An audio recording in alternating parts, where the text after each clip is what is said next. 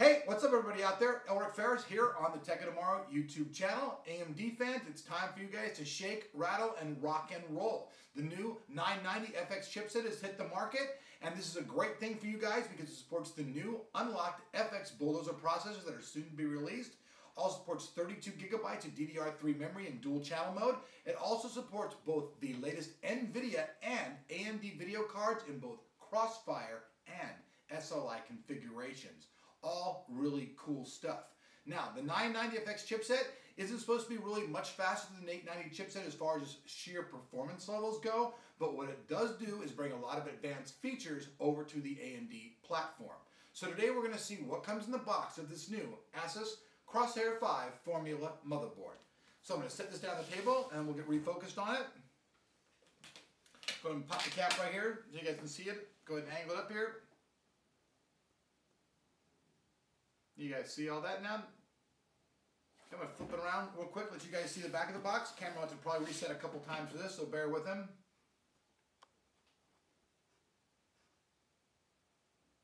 Okay, now we're going to begin the unboxing. I'll go ahead and pop the cap up here. There's no type of plastic or anything that you have to do on any of the ASUS unboxings. You just pull it out. There'll be a couple folders inside of here. Well, not really folders, but a couple of boxes in here. Go ahead and pull these out of here. Take this out of the way.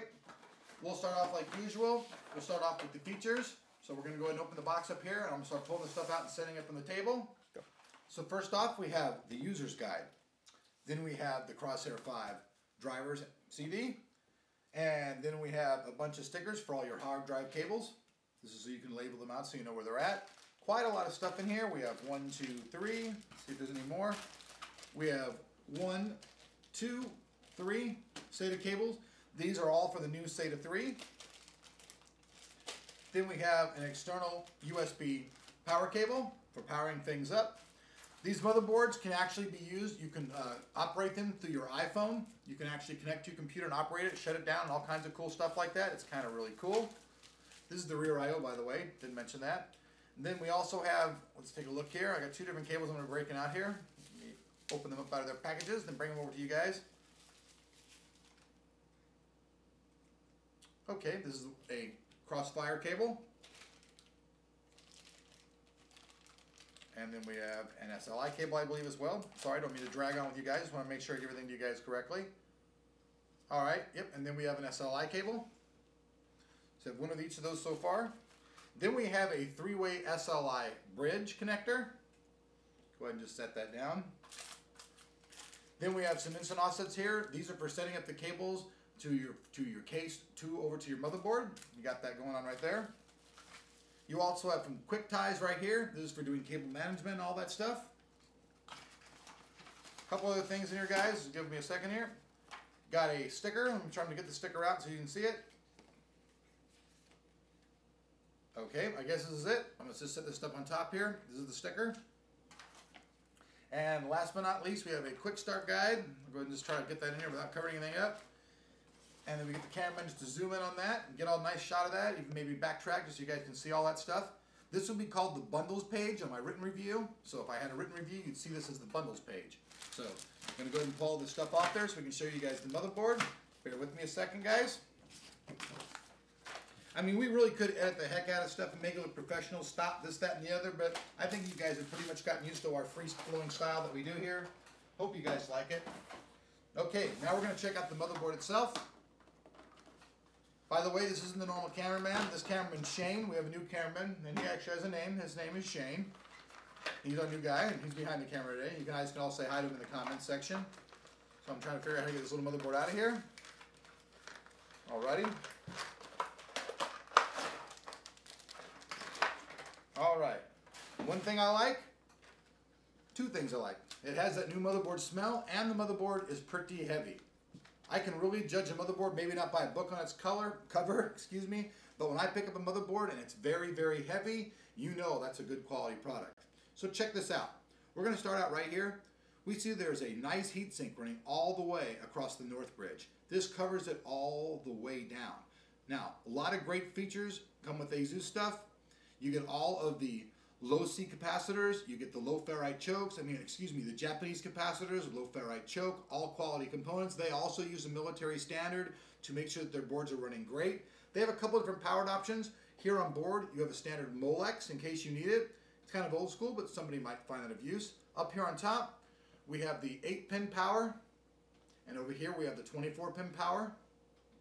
You can see around the ZIF socket, there's plenty of area here for mounting up any kind of heatsink you want, whether it be aftermarket, water, or whatever. We're going to go around over here. There's 4 DIMM slots for your memory. Go ahead and just flip the board sideways for a second. Get it back in range. 4 DIMM slots for your memory. Right now, there are only 4 gigabyte sticks available, but soon there will be 8 gigabyte sticks available. Then you'll be able to use 32 gigabytes of memory up on this board. Here's some also nice features over here. You can see those are all really good parts that are all inside of here. We have a little reset button on here as well. So in case you have your board on a test station or something, you just want to reset it, you can hit a button right there. It's very easily. We're going to move on down here. These are all the SATA controllers. All the SATA controllers on board, all are SATA 3, so they support the 6 gigabit interface. Then we have right here, take a look here. This is a eSATA 6 gigabyte connector right here. It's on the board right here, a little red thing. Zoom in. Once again, we're going to come over here. This is the south bridge. You can see it's completely covered by its own heatsink. Flip it around one more time.